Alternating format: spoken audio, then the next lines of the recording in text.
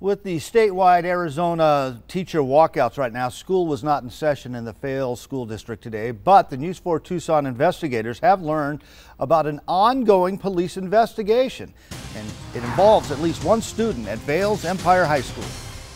According to these court documents reviewed by the News 4 Tucson investigators, Tucson police responded to Empire High School back on February 1st in reference to a possible sexual assault.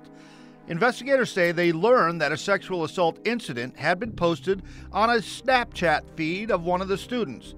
According to a student who saw the video, it showed a male having sex with a female who appeared to be unconscious. According to court documents, the male was identified as an Empire High student. The News 4 Tucson investigators are not identifying that student because they have not been arrested. Schools, most of them have some kind of rules having to do with students and social media.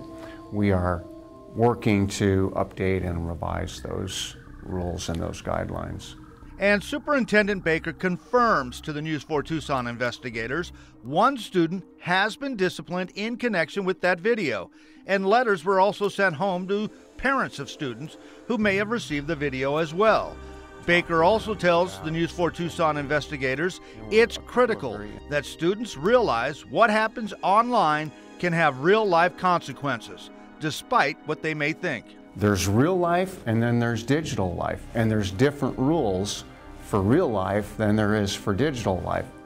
We want to get rid of that, or at least diminish that kind of thinking. Tucson police tell the News 4 Tucson investigators at this point there have been no arrests in the case. The student who may have been involved was questioned but refused to talk to detectives. For now, Tucson police continue to review evidence in this case. And if you have something you'd like the News 4 Tucson investigators to check out, you can email us at investigators@kvoa.com, or you can call the News 4 Tucson investigator tip line at 955-4444.